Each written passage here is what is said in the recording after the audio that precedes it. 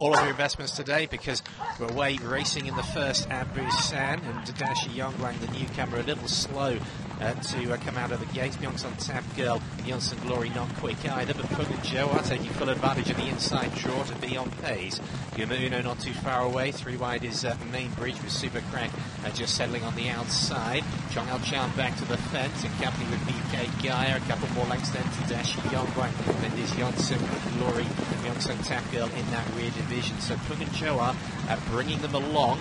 They've got 3.5 furlongs to run. Main Bridge on the outside between the pair of them. It is Kang Eun-seok. Super Crack has been wide the whole way round. It's about 3 lengths further back, followed then by BK Gaia. The field getting strung out behind. Seong-in, Yeonsung Glory, Djordje Perovic and Myeong-sung Tap Girl. So into the straight they go. Kang Eun-seok just loses momentum. The other two go by, those being Main Bridge and Kang Eun-seok. They've now got a lead. It's about 3.5 lengths on Super Crack, who's coming down the outside as they reach the 300. BK Gaia's gone wide, isn't out of it yet either.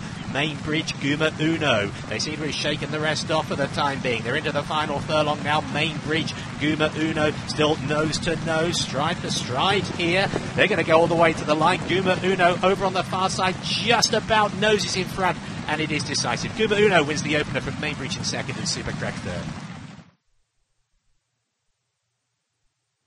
Kang Eun-seok, Seong-in